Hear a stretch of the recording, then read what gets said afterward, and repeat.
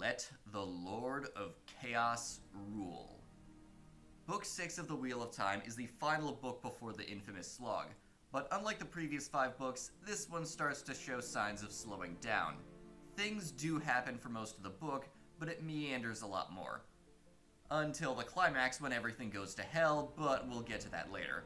Also, small note, I'm going to be less spoiler light from here on out. I'm going to trust that if you've made it this far, you're in it for the long haul, so I will be discussing more detailed spoilers in order to fully explain my thoughts on the book. Starting off, Rand has made a pretty drastic move saying he's going to protect men who can channel and essentially offer them a place for them to train. And even with a move that drastic, there's still a catch. He's put a false dragon, that being Mazrim Taim, in charge, and it's for the purpose of creating weapons of war, and it's basically a giant middle finger to the White Tower. A massive shift in the status quo, one of the biggest we've seen so far. Men who can channel are very powerful, usually more so than women, but women have their own advantages to balance that out, such as the ability to link with one another. Factor in the decline in number of recruits and power of said recruits coming to the White Tower, and this is huge in potentially disastrous ways for the world in general. Rand is becoming more and more unhinged with each book, and while he's still acting with the best of intentions and maintaining some self-control, it makes him much more of a loose cannon. Something that the Black Tower, which is what the men who can channel call themselves when they come together, kinda is as well. Especially with how shifty Taim keeps acting, despite Rand trying to keep him on a short leash. But we can only wait and see what all this leads to. Meanwhile, the White Tower is still split, with the main faction under Elaida, the first Amyrlin seat to be raised from the Red Ajah in a good long while, and the Rebels, which is who Nynaeve and Elayne are with, that have many of their Tower friends and acquaintances, including the deep-powered Siuan Sanche and her former keeper. And the Aes Sedai all treat them like shit. The Aes Sedai arrogance is on full display here, and it's infuriating, particularly for Nynaeve, even when she makes fools out of the Aes Sedai by doing the impossible, or tries to move the plot along. She's met with tons of resistance since the Sitters look down at basically everyone else. Thankfully, they're challenged when Egwene shows up. Speaking of which, Egwene finally returns from her journey with the Aiel, having learned quite a lot, but the Sitters choose to make her their Amyrlin seat as a counter to Elaida. They expect Egwene to be an easy-to-manipulate puppet for them, but our girl proves she's much more strong-willed than the Ajah Sitters expected, no doubt in part thanks to her time with the Aiel. And when Mat shows up, having built quite the army for himself, she sends him on a side quest with Nynaeve and Elayne despite the resistance that he puts up, but we'll get to that in the next book. This really shows growth on her part, probably one of her biggest flexes in the entire series, and it's satisfying as hell in part due to how frustrating the Aes Sedai have been until this point.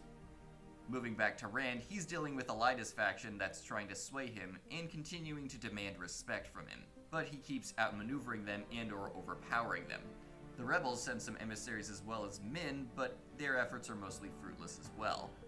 Politics take up a lot more of this book than the previous ones, and unfortunately the book kind of meanders on them for a while. Yeah, when I said this book meanders a bit, this is what I was referring to, and you'll probably zone out at least a little until something interesting happens.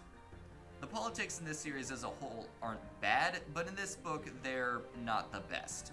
Now this would make Lord of Chaos easily the worst book we've covered thus far in the series, if it weren't for the climax, and I'm going to give a much bigger spoiler warning here. So, Perrin finally returns, taking a bunch of his forces with him, sensing that Rand needs him. Rand does, as it turns out, but he dismisses Wolfboy at first, not knowing quite what that means yet.